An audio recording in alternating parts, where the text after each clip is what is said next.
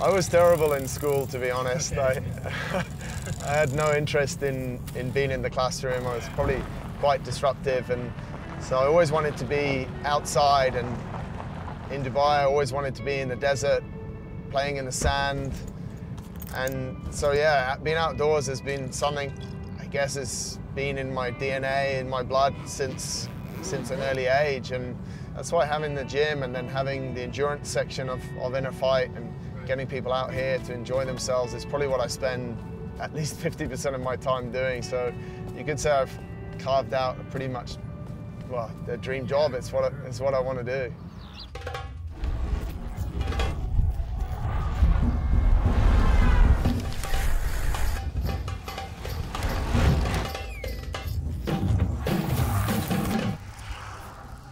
I love to do anything here early morning, actually the whole day. I was going to say early morning and late night, because sometimes we come out in the middle of the night. That brings a bit of a different challenge to things as well. But yeah, mountain biking, road biking, running on hard packed trail.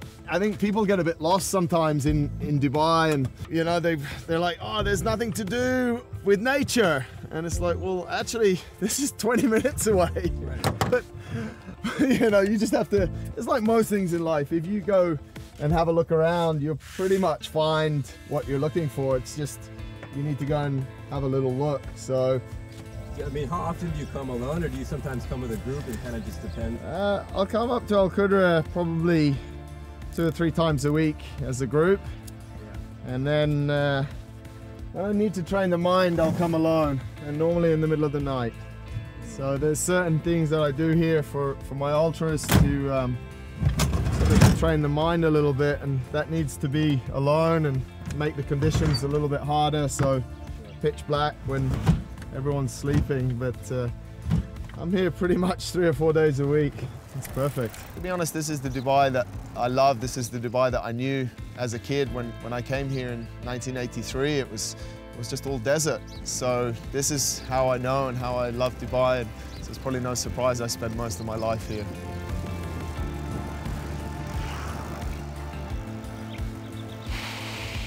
It's pretty unique out here. You can run, you can mountain bike, road bike, camping, barbecues, walks in nature with friends. I love it. Amazing. So you were telling me that your family moved to Dubai in the 80s, right?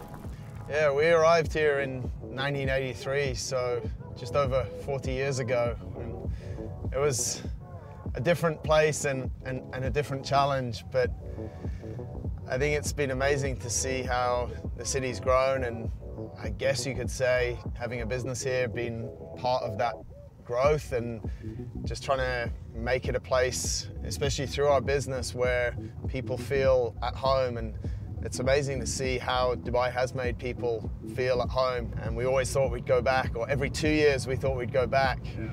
But yeah, 40 years later we're still here and have a home, and it's just an amazing place to live.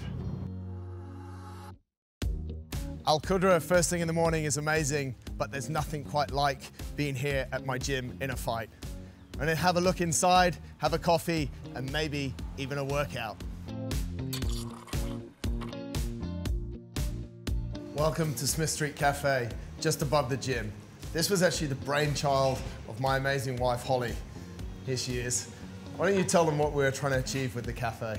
Hi, I'm Holly, and I'm originally from Australia, so this is our little corner of Australia here in Dubai. We wanted to bring a really relaxed little coffee shop with great coffee, magics, flat whites, and healthy food. It's an integral part of the gym where people can meet after their classes, but it's not just for the gym members. It's open to everybody in Dubai to come and experience a really good coffee.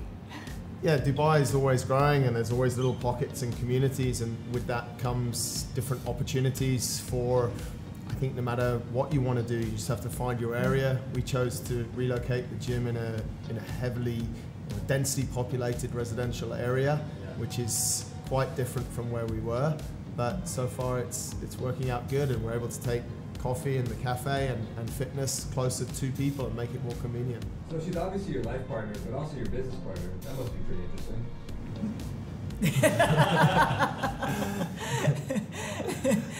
Yes. You think first. It's not maybe as easy as I thought it would be, but we work through it and you know, we bring different things to the business. I'm not very emotional at all, which is a negative side, and Holly is, and that's why she brings that emotion and that character and that creativity to the cafe, and maybe where it needs to be a bit more serious downstairs in the gym and about performance, I can deliver that. And just seeing people meet friends that, so they're like-minded, they're into fitness, they're into healthy food, you know, they're all getting up early, that sort of thing, and then you see them develop friendship groups, and then next thing they're going on holidays together, or, you know, barbecuing, going for dinners, and it is really nice to watch that develop and everyone come together like that. Yeah, it's great.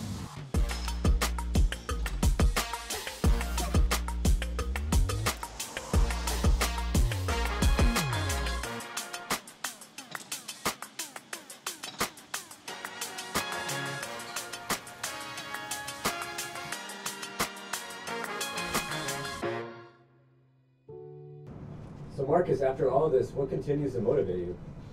There's really three things that motivate me. I think I was probably given a second chance, and a second chance to understand how my body and my mind works and really what my potential is. That's a real motivating factor. The second thing that continues to motivate me is all these situations that we create, whether it's daily, whether it's out in the desert at Al Qudra, are incredible learning experiences. And the third and final thing that motivates me is my family. My mom and my dad and my wife support me incredibly well in everything I want to do. In 2009, I chose to leave the corporate world and make InnerFight my life, and they simply said, yes, that's a good idea. So surround yourself with a good bunch of people and you can do some pretty cool things.